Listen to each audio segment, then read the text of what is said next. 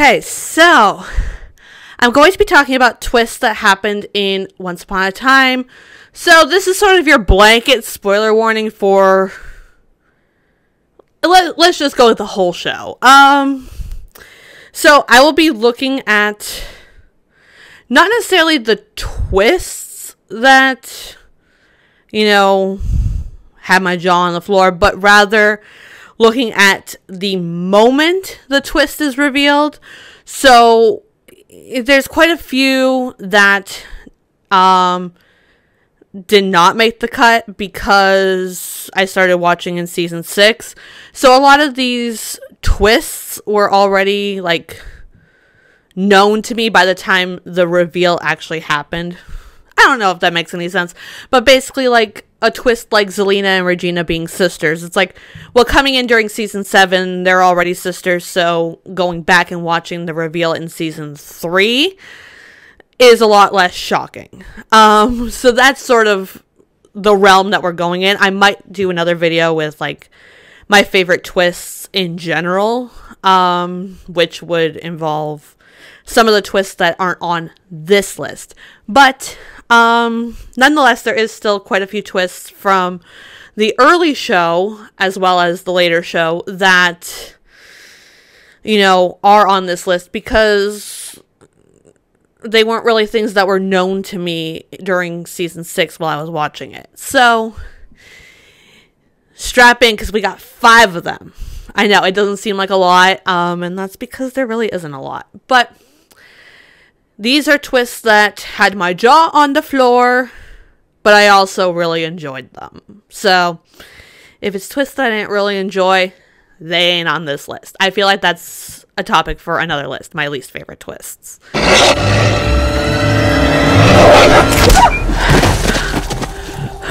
Cloak!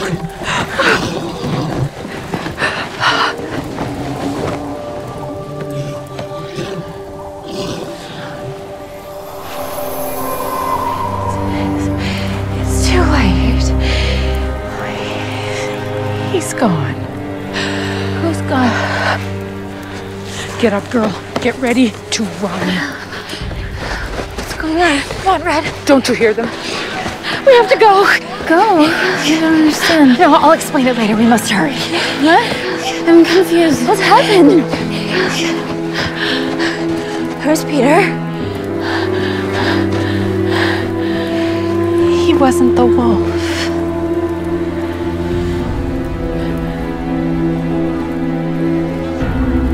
Really? I was wrong to keep it from you. But now you have to go. Red. Go. Me?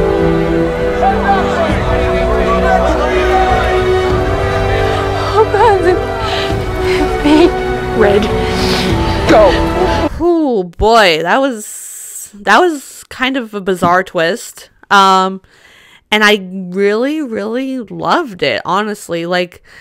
I think, when Red and Snow believed that Red's boyfriend, Peter, I think his name was, is the wolf that has been, terrorizing everyone. I fully believed it, too. It made sense. And then they went and they revealed that, no, Red is actually part wolf, and she's the one who's terrorizing everybody under the full moon, and her little red hooded cape, yeah, that prevents her from turning into a wolf. So it was kind of a bizarre twist that I actually really, really loved. So yeah, Red being the big bad wolf is number 5 on my list.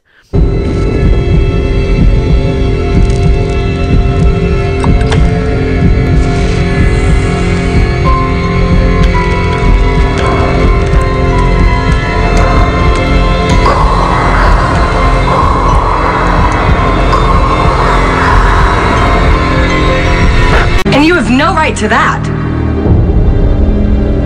I was going to give it to you. What? She can't love you, She doesn't have her heart. With it, maybe she can. But that's why you've never felt she loved you. She doesn't have her heart. She can't love, so she can't love you. She always wanted the best for me. That's love. Imagine real love. You'd have a mother and a start on making a family Henry could be a part of. Or you could ever be the dark one. The choice is yours.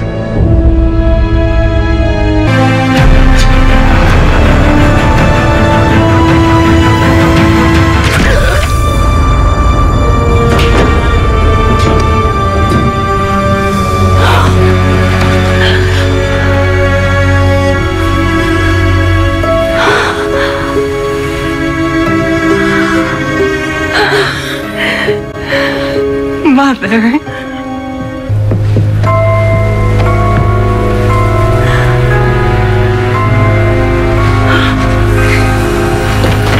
Mother? Oh. Mother?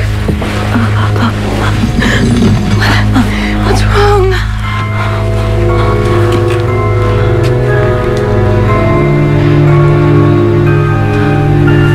This would have been enough.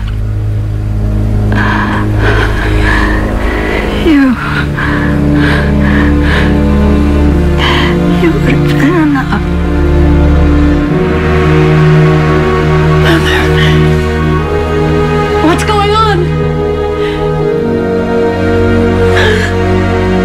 Mother, don't leave me, please.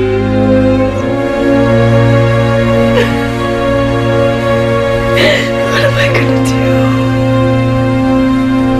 Your mother did you no favor. Shut up!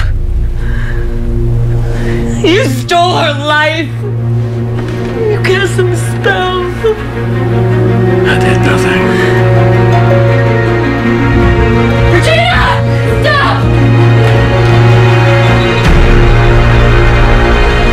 You did this.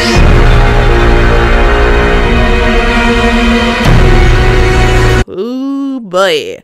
So, Snow White was actually responsible for someone's death prior to Cora's, aka Daniel's. But she was sort of like indirectly responsible for that. Like Cora manipulated her and got the information out of Snow White. And so while Snow White was technically responsible for Daniel's death, she wasn't responsible for killing Daniel. But Cora, ooh boy, was she responsible for that. She actively chose to kill Cora, which, like, fair. Like, Cora was not great. But, while she did later regret her choices and tried to put a stop to it, she was too late. Therefore, she was responsible for Cora's death. Snow White being responsible for somebody's death, like, pretty directly, is not something I thought I would ever say. Ever. So, yeah, you know, the show had played with the idea of, you know, the good guy's not fully being good and the bad guy's not being fully bad. But, like, I don't know. I never thought I'd see the day where Snow White, of all people, actually killed someone. And not only does she actively choose to light the candle and say Cora's name over the candle, but she then goes on to manipulate Regina into giving Cora back her heart. And, like, it's just like to see her actively choose to kill somebody and manipulate somebody else into essentially doing it for her. This was coming from Snow White, of all people. Like, oh my goodness. I loved every moment of it. I think, you know, seeing this darker side to Snow White was like, okay, I love this. So yeah, Snow White killing Cora is in 4th place. Cruella told me the truth about her father and the others. That you murdered them. She really did a number on you, didn't she? You'd think a newspaper man would know a tall tale when he heard one. Because I didn't kill anyone.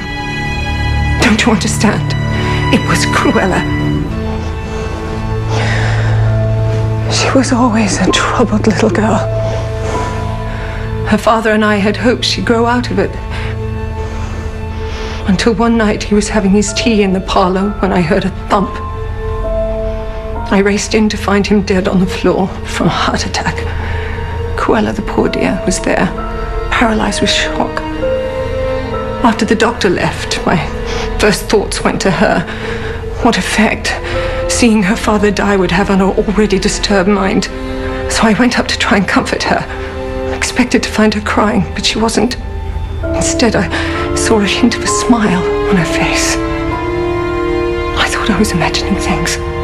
But then I saw the clump of flowers on the bedside table. Her favorite flowers. The ones you ripped out because you hated the smell. I ripped them out because they were poisonous. She poisoned him. You're lying. If what you're saying is true, you would have gone to the authorities. How could I? She was my daughter, and I blame myself. I thought if I kept her close that I could somehow fix her. But there's no fixing her. She poisoned the next 2 husbands as well. Get out of here. Before I call the police. You don't have to believe me. Just stay away from Cruella. She takes the things you care about and she destroys them. A kid being locked in the attic by her mother, and it's like, this is where you will live now. I literally sighed with frustration. Like, truly, I was just like, oh, here we go again. Why does every villain need a tragic backstory to justify their villainy? Like, why? Why? And it felt like that's where they were going with Cruella, and it's like, oh gosh, here we go. But then it's revealed that she was being locked in the attic because she was evil. Like,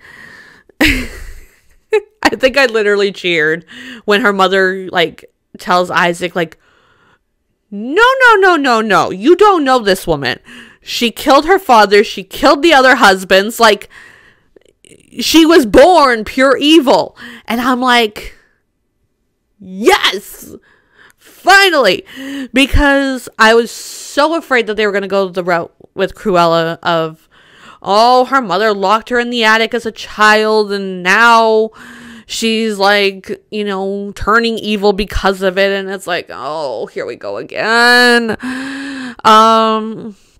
But, I mean, let's face it, when your last name literally kind of spells out devil, there's not much room for redemption at all. And I'm glad that Cruella was the character they chose to not give a tragic backstory to and just full on make her evil. So, yeah, Cruella being actually evil is in 3rd place. It looks like your little trick worked, Miss Swan. That's my mother. And that's me. What kind of spell is this anyway?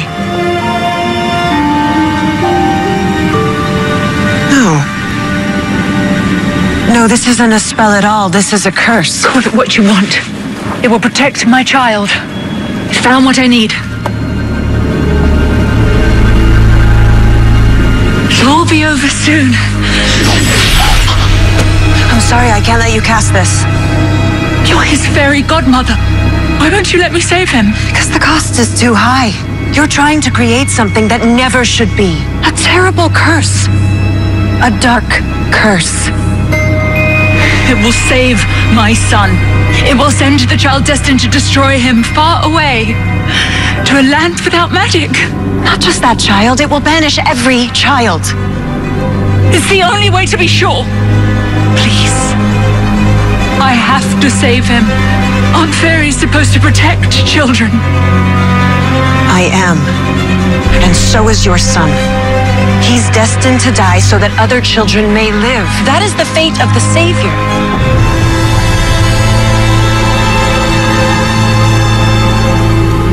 No.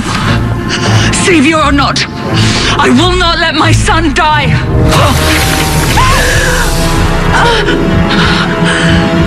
And if I have to kill his own fairy godmother to protect him, then that's exactly what I'll do.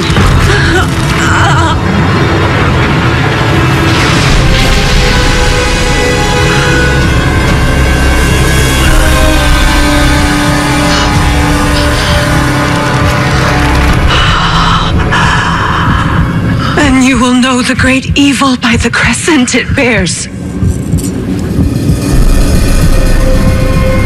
Evil was not born this winter. It was made. That's not possible. Fiona, it's you. You are the great evil. You and your son are destined to destroy each other.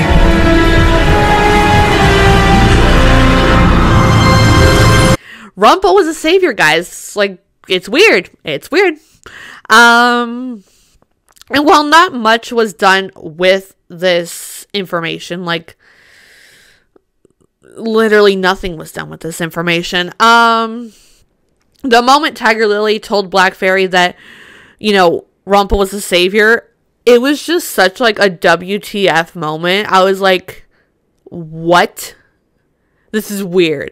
And even Rumpel is like, say what? And Emma's like looking and Gideon's looking and they're all just like, you sure? Like, are you sure? Because it doesn't seem that way. Like, it seemed to come out of nowhere, which in theory should have made me hate it. But I actually kind of loved it. My only gripe with this is, like I said, they didn't do anything with that information. Like, I think, you know, having Black Fairy be the evil that was born out of Rumpel being the savior could have been a big thing to address in the season 6 finale. But no, they didn't do that. And it's just sort of like this moment comes and goes and nothing is done with it. But I did have my jaw on the floor, so it's on this list. Time to take you back. Not exactly Tiffany, but the art bracelets sort the same.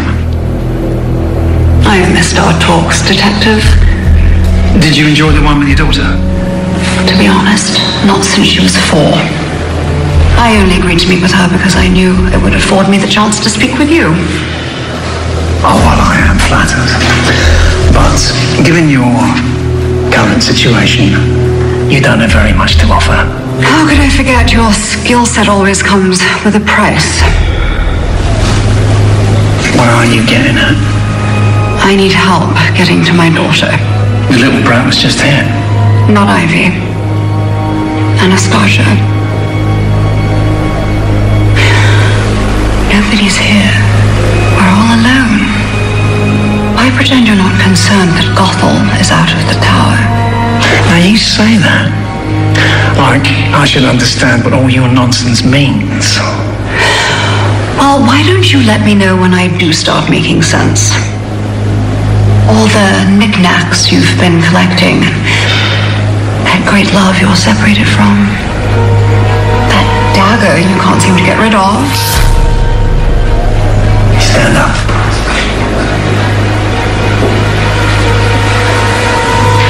How is the search for the Guardian going? I have all the information you've long sought. You helped me today, and I'll gladly share it with you. Rumpelstiltskin.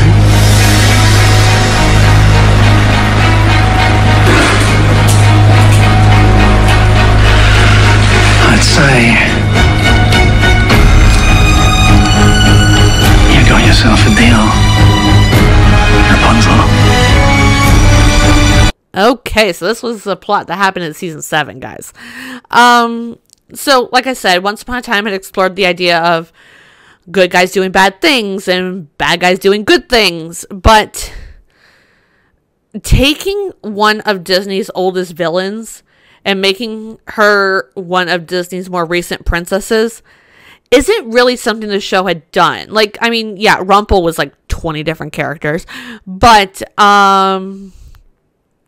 really truly making like a Disney villain be a Disney princess was not something the show really did. And like, I also think that having this twist come in what was otherwise a very predictable season 7 due to its very copy-pasty nature of season 1, it was a nice twist and it was a nice surprise in what was otherwise a very predictable season. My only gripe again is like not much is done with this information. It's just sort of there for shock value and that's about it. But it had my jaw on the floor, so it's on this list. And actually, I do love it. So, yeah, those are my top 5, I guess, Once Upon a Time twists that had my jaw on the floor. Let me know which Once Upon a Time twists genuinely surprised you and whether you liked them or not. Yeah, I'm really curious to hear what everyone's thoughts are because I feel like I said, there's a lot that I didn't cover because, well, it was already kind of known. But I'm really curious to hear what everyone's thoughts are on not just my twists, but your own twists from Once Upon a Time that genuinely shocked you. So let me know all your thoughts in the comments down below. Thanks for watching the video. Don't forget to subscribe if you want more Once Upon a Time content.